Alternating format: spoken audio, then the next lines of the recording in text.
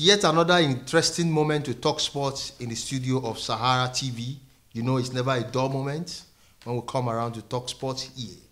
We have a lot of issues, a lot of information, a lot of news. I have with me in the studio Mudashiru Shitu of 360 degree television, so to say. And on my left hand side, I have Kelechuku, I call him Ogu. He's an in-house analyst here and is joining us for this edition. Guys, good to have you on the show for this very edition of Sahara TV. Kelele? Thanks for having me. Good to have you. Mudashiru. As usual, I won't turn down such an invitation for, especially when it comes from someone like you. I actually have to make sure that we let the world know what's happening, especially from a very neutral analyst perspective of the news you just told them out. Okagbere broke 22-year-old record set by another Nigerian, Mary Onyali-Omagbemi. And, you know, over the weekend as well, in faraway Texas. What's your makeup of this? Yeah, fantastic. If you look at the progression of Okagbere Blessing's record, let's know that that record was in 200 meters. It has been there for many years, as far as back in 1996 in August, where Mary Onyali set that record, and nobody sought that record. But looking at that 200 meters race and the and timing, personal timing, you can see that there was a very, very, very progressive sort of in a race from 2000 down here to 2018. So it's a very, very good one. And moreover, it's good for Nigerians in the sense that these are Commonwealth Games. Yeah, let's not forget she has won a medal in Commonwealth Games at 200 or 100. At the long race, if I'm not mistaken, she has a medal in the Commonwealth Games. So I think it's a very good one for Okagbere to actually do that in a Commonwealth year when Nigeria is hoping that you can take away the bad omen of Glasgow 2014. But, you know, she's also competing in the 100 meter in the next couple of days before she finally joins other Team Nigeria team at the fast approaching Gold Coast Commonwealth Games in Australia that is going to commence for the 4th of April to 15th of April. Now, in the 100 meter, an Ivorian is holding that record. Do you also see Okagbere doing the magic like she was able to do in the 200 meter? It's just unfortunate for us that where we slept, you know, in the past, Ivorian took over the track and field in Africa. You know, in the past, when we talk about track and field, there's only one country, and that is our beloved country, Nigeria. But we all slept at a particular time, and the Ivorians took over. We've always made ourselves of recent to be one-man track and field, queen and all that. It has always been one person, and that's been Okagbere. Shows how far we are falling in track and field. So if Okagbere should get a more motivation from this, we could hope that perhaps this might be the end of the 100-meter race domination by the Ivorian side. Oh, definitely. Well, maybe not. We'll get to see next couple of days. We'll talk football now. Nigeria Super Eagles, you know, against all odds, playing against the Polish national team in faraway Wrocław, Poland. And a lot of people, you know, it was a kind of misreaction. I'm going to come to you, Kelechuku, here, because Nigeria defeated Poland 1-0, and they played away from home. They defeated Poland at home.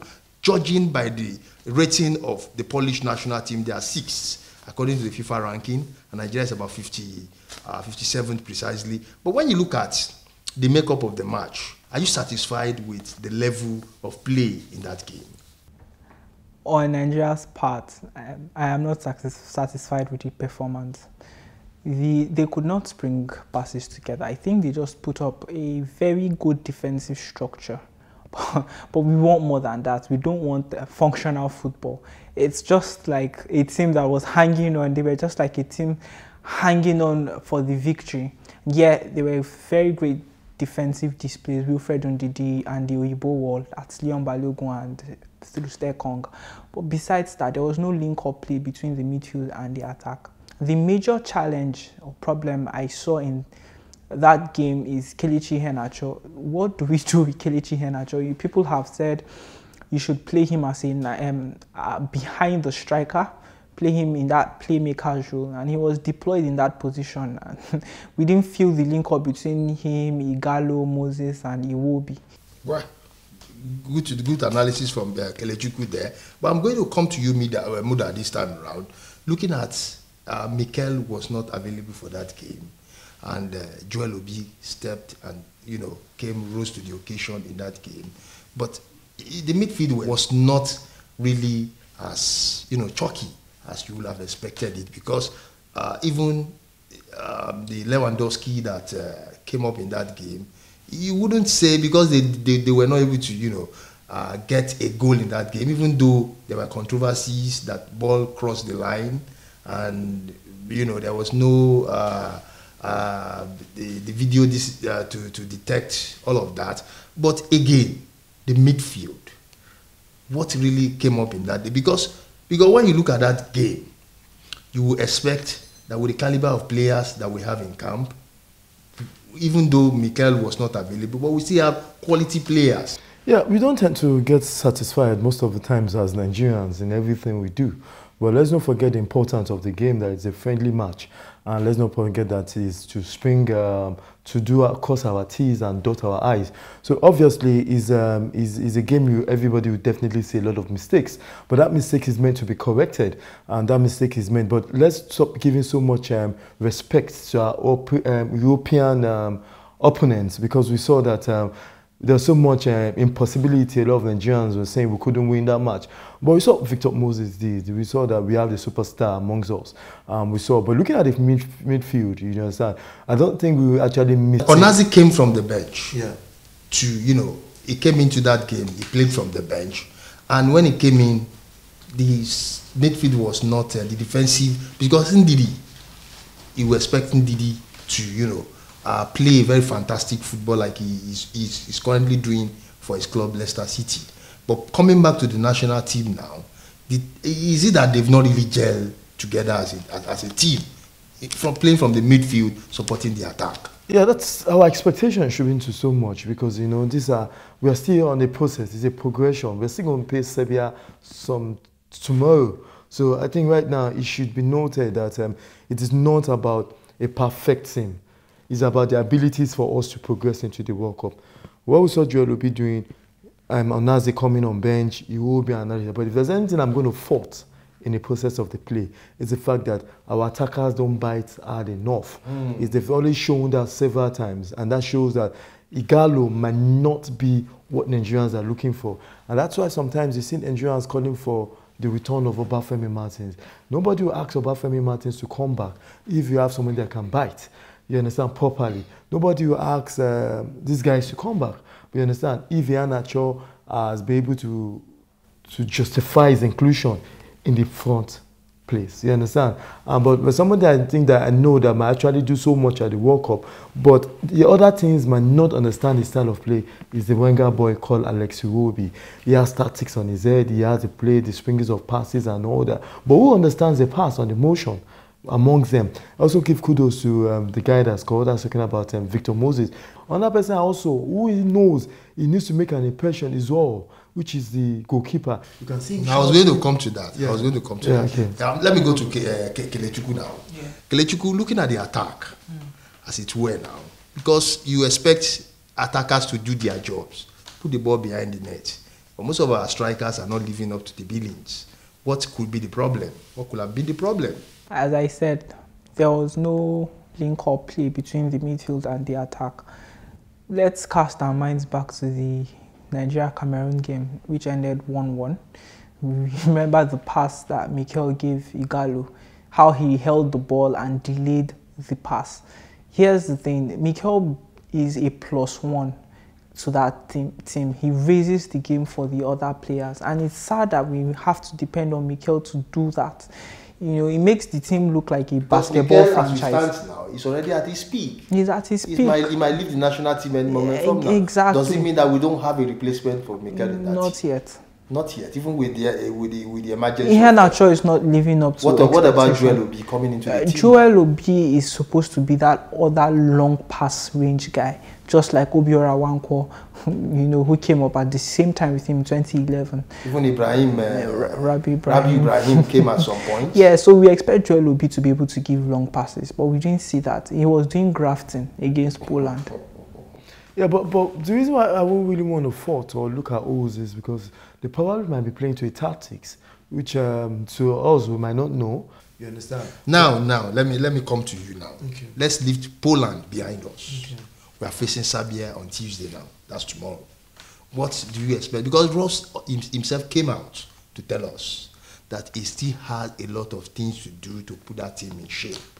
Now, judging from your own perspective now, how would you advise Ro to approach that game against Serbia at the Hive in London come Tuesday? How will you advise him to approach that game? Yeah, I would advise him to approach the game in a very, very serious way. When I mean serious, I mean that he has the tactics in hand, and he should go on with that tactics. He's not going to start bringing on new tactics. Well, you understand? But the ability to understand who your opponents are gives you a better edge. You understand? We saw in the first half against Poland how physical the Polish were in that game. A lot of people were calling for the red cards and yellow cards. That showed. But the Polish came into the game knowing they're playing an African side. But they were able to pocket a fantastic player, Lewandowski. It was not too glaring in that. Because the defense did their job. Yeah, defense. Yeah, that's why we say kudos to the Imbo walls. They did that job very well. But let's don't be overwhelmed by the fact that that is the Lewandowski that you're going to see in the World Cup. You understand? You understand? Because they've got everybody's also playing to the fact that this World Cup, injury should be minimal. We're playing cautiously. Cautiously. Neymar is on the verge of not missing the World Cup, but he's not in a better situation. Now let me go to Kelechukwu now. The goal that we scored. People were saying it was a dive. Was there eye contact? Was it a real penalty? What is your take on this? Well, there was minimal contact. At best, it was soft. So if the referee decided to give it, he could have decided not to give it actually. So it's 50-50. Yeah, it's a 50-50 might and it might not. Yeah, yes. But eventually gave it. So that's his discretion. So definitely. That's not why Nigerians. When Nigerians are complaining about a dive that brought a goal. You understand? If it's the other way around, there's a need for you to complain. But if it's in your favor as a Nigerian, fine. Who complains when somebody does wrong and eventually ended up being right? You understand? So if it was a dive and it was in our favor, it's a fantastic one. No, it isn't. It isn't. If it's considered a dive, but there was minimal contact. So if it's considered a dive, then as analysts, we can't stay here and say it's a great one. I mean, I listen to EPL and Tottenham players are beginning to get sticks from EPL commentators. So yeah, no, I understand the fact that. I understand if you are two club side. I understand if so if they do it in England, it doesn't mean they would call him a Tom Daly. Remember Tom Daly? No, I understand your perspective about the game. I'm just being patriotic here. You understand? Let's look at it from a neutral perspective. This is not the field for perspective. Don't let us attach patriotism. I mean, the logo here is already... Yeah, but it's brought a goal. You understand? And for that, it has overtaken whatever led to the goal, away from my own point of view. If you are saying that whether there's a minimal contact or there's no minimal contact, the referee is not a Nigerian. No, he said at his discretion. Yeah, that makes it correct. The discretion of the referee. At his discretion. That makes it correct. That makes it the right call. It's a kind of 50-50, and he make that call at his own discretion. And that makes it the right call. Okay. That makes it, if there's anything we're going to... If you choose to call the cup half empty or half full, it's your discretion, right? Yeah, I know. But whatever you call now, is what we are going to hold on to. We are taking our time on this because it's very, very important, very pertinent for us to talk about this. Because in the next couple of hours now, if not 24 hours thereabouts, we are going to play another friendly.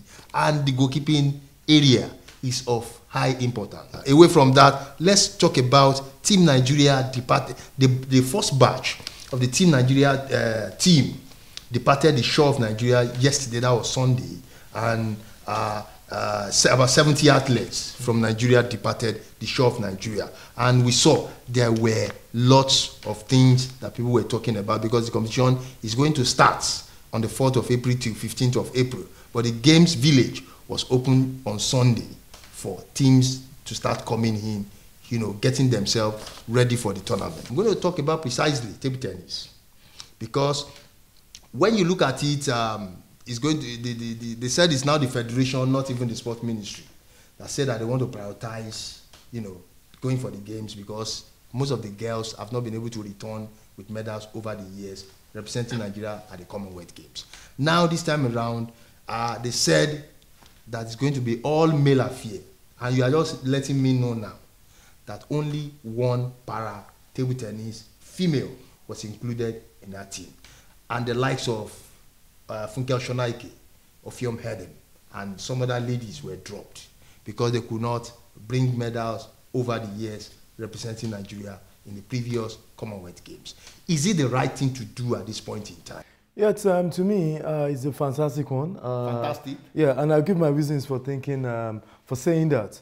The Commonwealth Games last one we had was in Glasgow. We had 5 females and 5 male, and they all came back with just a bronze medal. Looking at from 2014 and 2018, 4 years has gone down the drain. The development of the male players have gone higher than the female players. We see of recent time, especially the last tournament in Kenya Championship.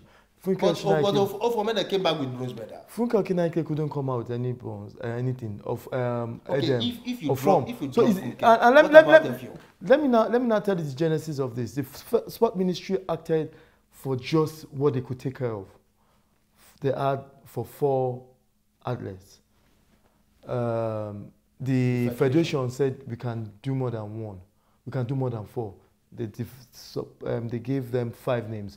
And those 5 names are the best in Africa.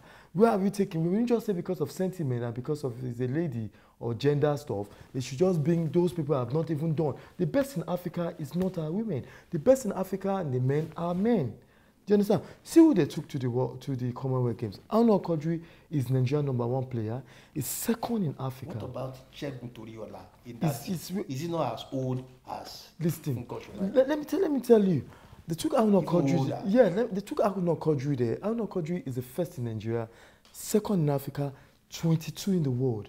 He has been winning a lot of Pro Tour and every championship in Africa and beyond, even against Omar Assam. Now, let's look at Segun Toriola. Table tennis started in Manchester 2002 Commonwealth Games. The first person to win that in all nations that came in the men's single event was Segun Toriola. Are we now living in past glory? That's 16 years ago. Supposed to be living in past glory. We are not living in past glory. Look how recent. Segun Toriola is the first person to get to the round of 16, even before the round of 16, to the group stage of table tennis. Before Okagbere came to come and give it the quarter-final stage of table tennis. No African born on earth has been to that. That's Segun Toriola. We now look at somebody, Biodun Olabode, Bode Abiodun. Bode Abiodun defeated Okagbere. You were there in that game. You understand? In the round of 16 against all odds. Where are you going to put your best leg? Is it for the sake of gender sensitivity? You want to say you are going to put Funke Oshonaike, who has not done so well? I talked with Funke Oshonaike. She was disappointed there. But we have to face reality. You put your money where your mouth is. Sorry, I have to cut you in here. I was going to come to you. I feel there should be a standard of judgment for choosing our table tennis players. Yeah, for me, I feel they should start doing trials. That's my opinion. And they should do trials for both the male and the female. Because here's the thing, there's going to be a setback. I disagree with your trial, but let him talk. Because we need to hear from his own perspective too. There's going to be a setback to female tennis. And because you have someone like Esther Oribamiche, who's young, who has lost an exposure opportunity. I mean, in athletics, you have male and female teams for each. I was even going to come to that. Even in wrestling, you have both male and female. Sorry, and the male and female teams are not doing so well. There should be a qualifier basis. If there was a qualifier basis and the female team fell short, then we can understand their exclusion. But if it is based on present forms, what you've done in Africa, your ranking. Now, let me now tell you something. I understand your perspective. Okagbere should not come for a trial. and mistakenly one person now defeats him. And he's out. You see that's the mistake we're saying. That's why selection. Or he gets a wild card. Who's giving the wild card? The federation can give the wild card. Can give me a wild card. And you now take the. Well, that's what I'm saying. If we get, see, are we the trials? See, if the trials is done with the female, it's understandable. Because a lot of people want to see the era. You understand? But the trials, you can't take Segun Ola to come. Okay, like now, we saw what Biodun Olabode did to Segun Ola. To, what's it called? To Aruna Kodri. FC Ifeanyi defeated reigning champion Plateau United. Did you say the Heartland Nasarawa United score? They won 2-1. I said it. They won 2-1. Kwara United defeated Kano Pillars 2-1. Lobby Stars defeated Rivers United by 3-2. MFM FC came back to defeat Katsina United 2-1. I think you were in that game. Yeah. Tornadoes defeated Sunshine of Akure, Mbatu Sunshine 1-0. Wiki Tourists defeated Ekanemi 3-1. And Yobe Desert Stars played 1-1 draw with Eimba FC. Ifeanyi defeated Plateau United. Yes, I mentioned that earlier. Reigning champion, they defeated them 3-0. And that's the biggest scoreline together with Wiki Tourists, Ekanemi. Those are the 3-0 the biggest result we had in the week 14 results. Junior Lokosa, he can't just stop scoring. Even as much as Pillars lost that game 2-1, he was still able to get on the score sheet. He scored his 12 goals in 14 games in the ongoing season. Yeah, Kano Pillars are able to look for a replacement for Gambo Mohamed. It has in the past season, it has always been Mohamed Gambo who has been doing so well fantastically. But do you see this guy, Lokosa, finishing this league, the way he's going? Yeah, the highest goal scorer of the history of the league. Because most of them, they don't stay. Yeah, if he doesn't stay, it's a good one for him because, you know. But that is why what is not helping our league to grow. Yeah, it's not the talent not helping our league to grow, you understand? Even if they keep moving and moving, so far there should be reasons to stay. If there's no reasons to stay, then there should be a reason to leave, you understand? It goes beyond, it's not as if it's his father that owns NPFL. It's his personal career and he needs to proceed. Let's hope whether he could cancel the 23 gold. The way this guy is going, Udo, I said 3 or 4 seasons ago. Let's hope that, and let's not forget this is just the first standard quarter of the NPFL. Let's see what will happen in the next. Let's look at 12 goals in 14 games. We have 38 games. That means he's going to score. Looking at this statistics, he's going to score 24 goals in 28 games. Let me go to Kelechukwu here now. Do you see the growth drying up for Lokosa? Maybe in the second quarter or the third quarter of the league, because the way it's going now is red hot. He's scoring goals like a normal business. Do you see the goals at some point drying up for him? If the midfield, if the club, the forward players keep playing for him, if guys like Al-Hassan Ibrahim, Rabiu Ali, if they keep playing for him and around him, I think he'll keep doing well. But I just wanted to address some of the reasons, some things you brought up before. You were asking why NPFL clubs don't get away results. For me, there are 2 reasons. The road network / the mode of travel and penalties. Penalty, I was going to come to that. So we had about 8 penalties in 10 games. Yeah, almost 9 penalties, if I'm not wrong. You don't, and plus, besides that, you don't expect somebody to travel via bus on Nigerian roads and then you expect the person to come and give his optimum capacity. That's why someone like Fidelis Elechi would prefer to play a weekend team when he travels abroad, so he can come back here and consolidate. That's Fidelis Ilechukwu. Yeah, Ilechukwu. That's the coach of MFM. You were in that game, MFM Katsina United. MFM came from behind to win that game. You know, is it the home advantage thing that eventually won it for MFM? MFM won this game last season, so that's expected.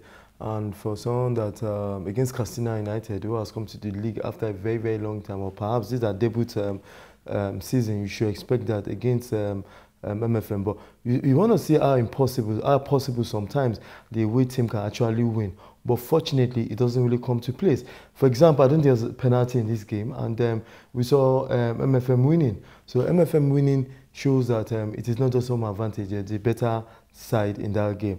But I want to take my attention back to Lobby. I was thinking when Lobby got to the 90th minute penalty.